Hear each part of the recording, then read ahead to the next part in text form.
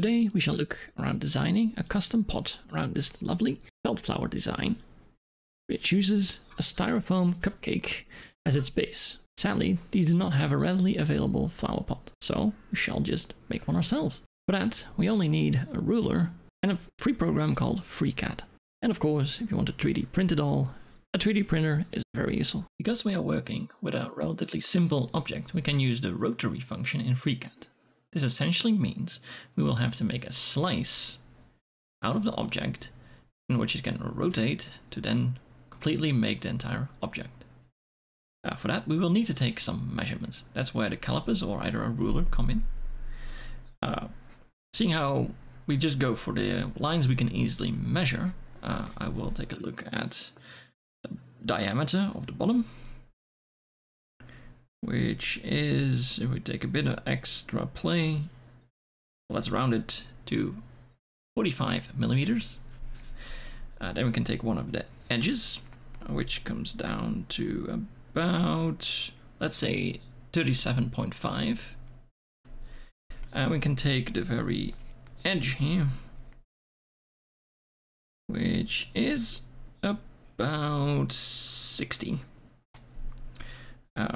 And we can almost create the full object, at least a slice. We only try to estimate a bit of the top. Yeah, well, what shall we make it? Well, if we just take a safe 15 millimeter margin, I'm sure it will work out just fine. Having taken those measurements, we can make up a nice drawing, which we'll go to next. From the measurements that we just took, we saw that the bottom diameter was 45 millimeters, the top was 60, and the side was 37. Sadly, we still do not know the angle at which we should angle this 37 millimeters. Luckily, because the bottom and the top are perpendicular, we know that they each overhang by 7.5 millimeters, because these three numbers add up.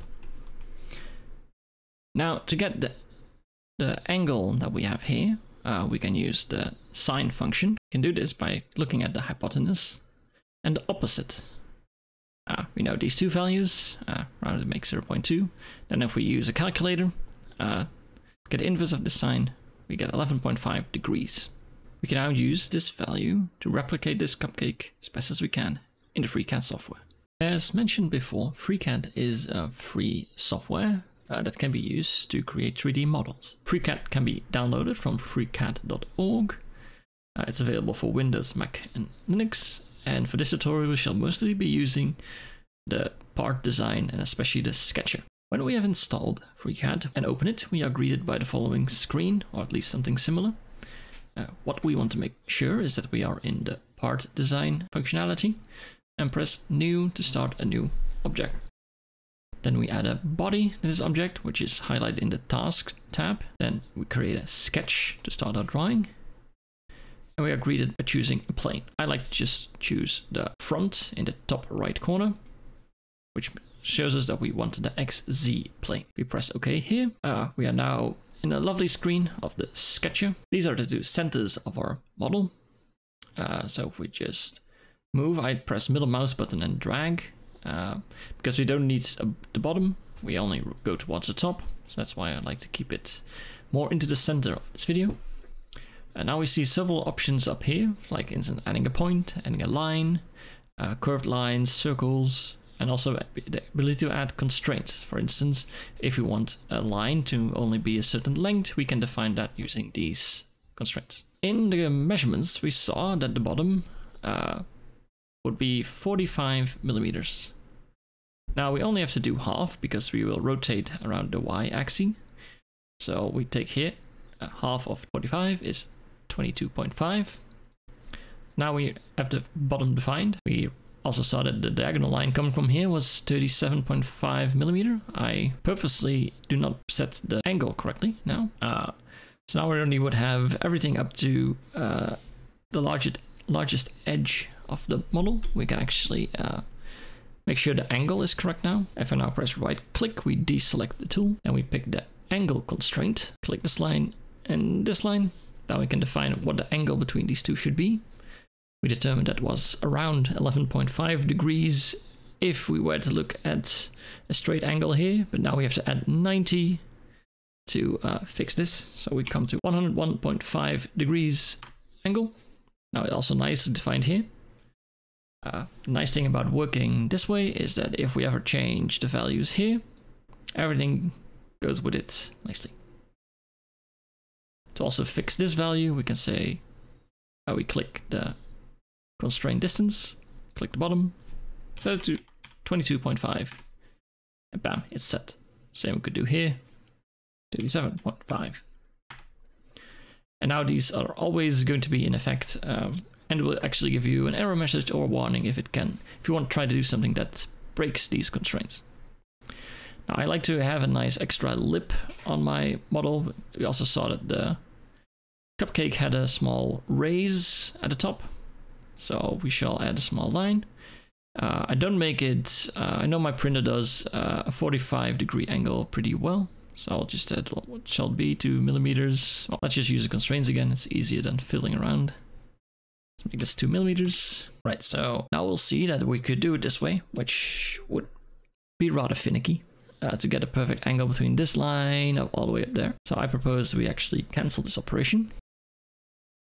Add an extra line here, place it here, make it around 180, so it should...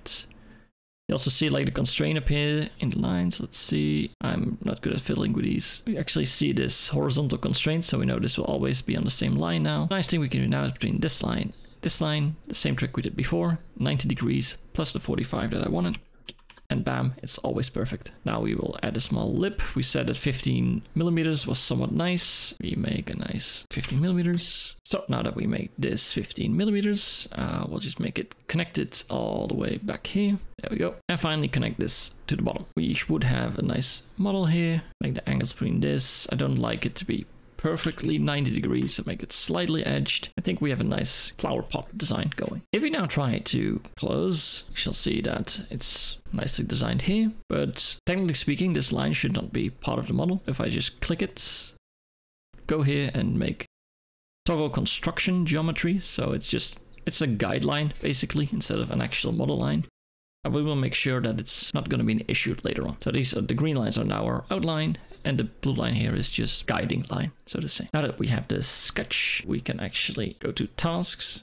We select sketch, task, and we can go to revolution. Now we can already see that we get transported to this screen.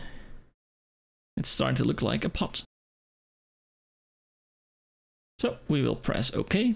We only made a quarter, so we have to turn it a full 360 degrees around the center. Else we are left with like only half a pot. So for example, if I were to put 80 in here, we only get half a circle. Let's flip this proper way again. Click the revolution back and then press 360 to get a full pot. One might observe that we are still having a solid object right now.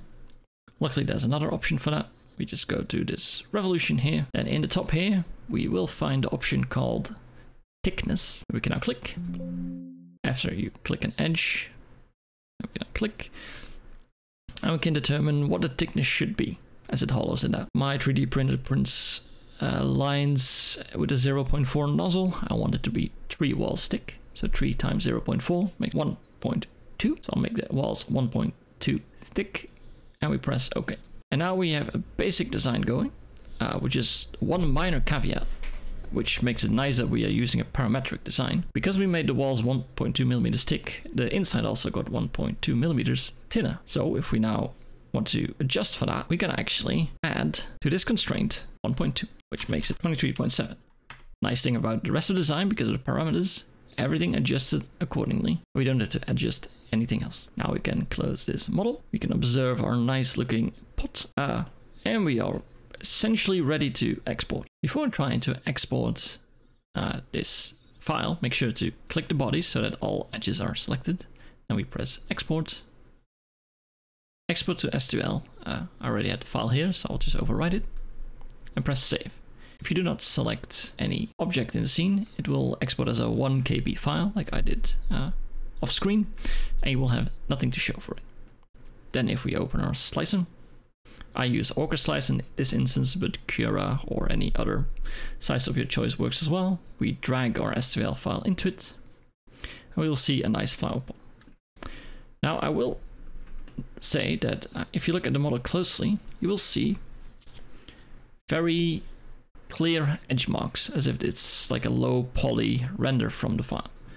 This is sadly done by FreeCAD, and we will have to adjust one setting to fix it. So if we go back to FreeCAD, we will have to go to Edit, Preferences. This opens the settings menu, and we will want to go to Part and Part Design, Shape View, and we could, for instance, make our view better as well. If you set this value to low, we will actually might have crashes.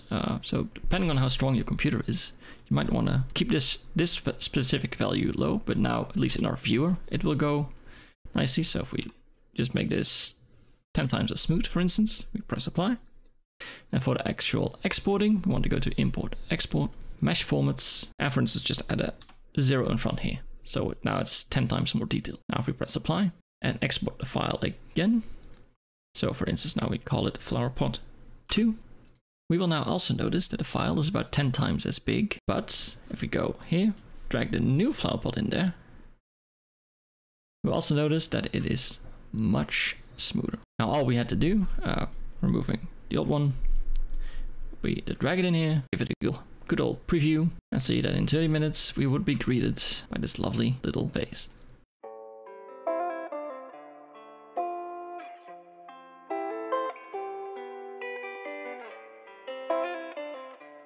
So now we have gone through the entire process, and we have a nice fitting flower pot around these felt flowers. Of course, this is still a rather simple design, and if you have more experience with FreeCAD, you are free to do whatever you want, but at least you got the basics down. All the files will be made available on Printables.com, so you can easily copy them yourselves. And if you have any questions or comments, please leave them down in the video below. If you like the video, please like and subscribe, so I know there's more interest to make more of these, and I will see you all in the next one.